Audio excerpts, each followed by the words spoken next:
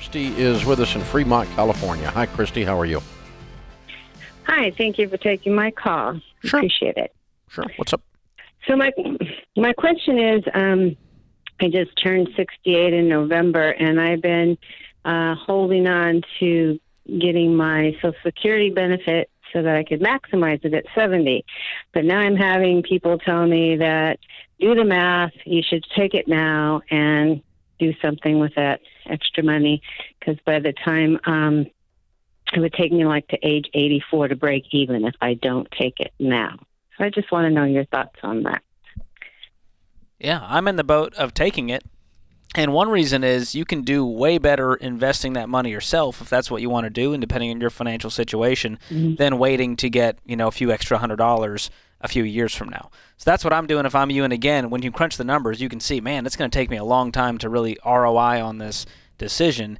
And so once you do that, it becomes clear that taking the money now and having control of it is going to be in your favor. Yep.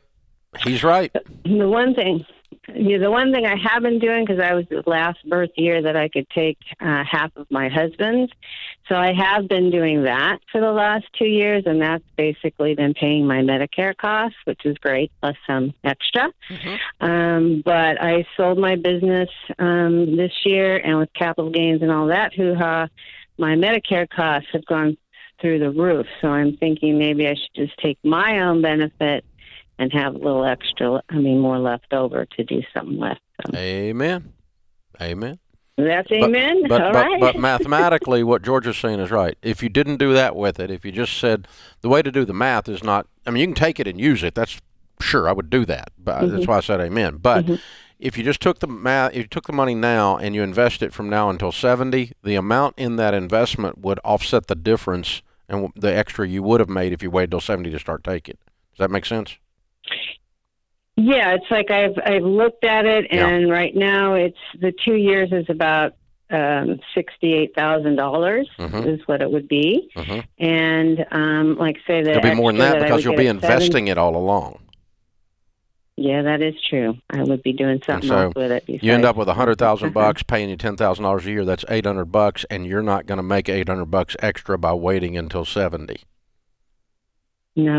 No, that I'm staring right at it on this piece of paper, and you're certifying that for sure. Yeah, that's exactly right. So yeah, that's the way this works. If you take the Social Security, but folks, if you do this at 63, you can do it. Whenever you want to do it, depending on what your tax situation is. But if you can, aside from taxes, if you just take that money and invest it and say, okay, in an investment, here's what it would be worth at 65 versus 63.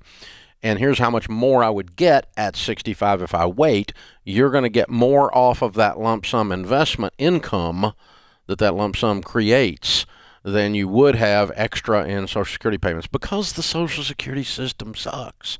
It's a negative rate of return. And oh, by the way, when you die, that $100,000 we're talking about with her is going to be in the investment. When you die, if it's at Social Security, guess how much you get? Zippo zero nada. You don't leave it behind. They keep it because, well, they have to prop up their broken, destructive system that they've engaged all of us in. It's Social Security is the DMV of retirement. If you just think going to the DMV and how frustrating and horrible an experience that is, that's what Social Security is when it comes to retirement, just to help you out. It sucks. And both part of the government. So go figure. Who knew?